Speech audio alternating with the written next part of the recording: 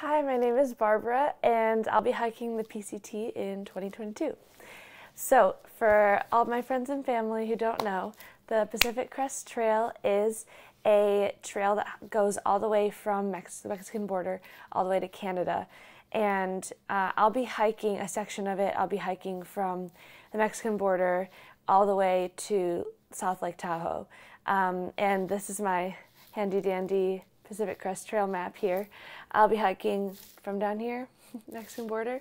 The city itself is called Campo.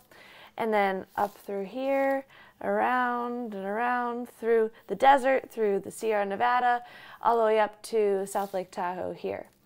And my start date is March 28th. There's a whole permit process and everything with that. And with that, you get a specific start date, and my specific start date is March 28th.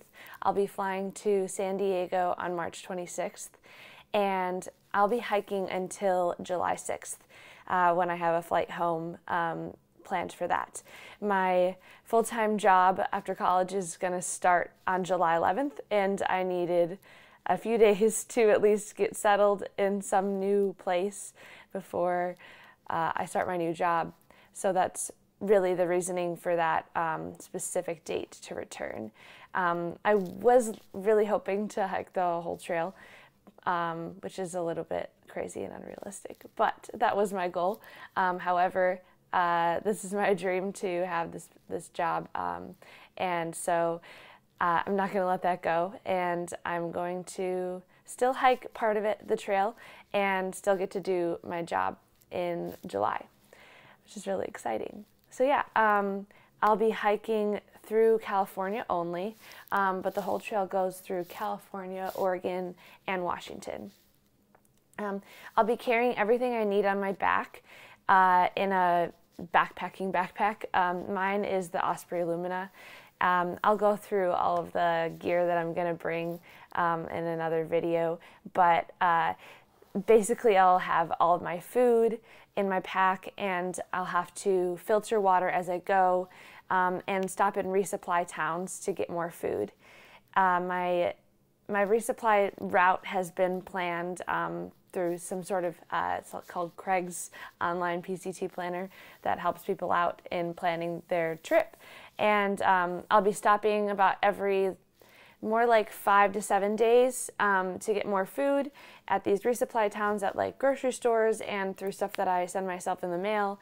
And then just throughout those weeks, the time that I don't have the resupply food, I'll be using the food that I got at each stop.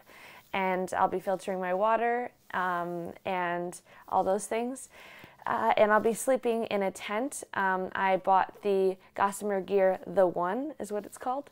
And it is a trekking pole tent, so it'll be held up by my trekking poles, the ones that I'm holding while I'm walking, and some stakes in the ground. And it's really lightweight, which is why I picked it, and still really affordable.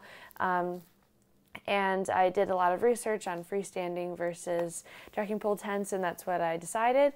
I'll also be carrying a satellite phone for safety reasons. It has GPS navigation on it, and I'll also have navigation on my phone through this app called Far Out that used to be called Gut Hook, which has maps of the Pacific Crest Trail, and people update it all the time, giving information about where the water sources are and all things like that, and if there's any trail closures or any weather problems.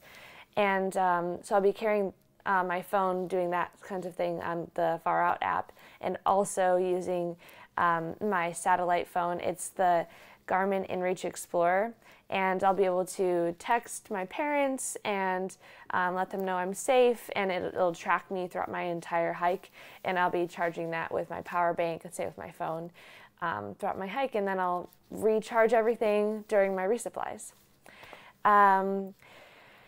That's pretty much all the things I had to say about the hike. I'm really excited.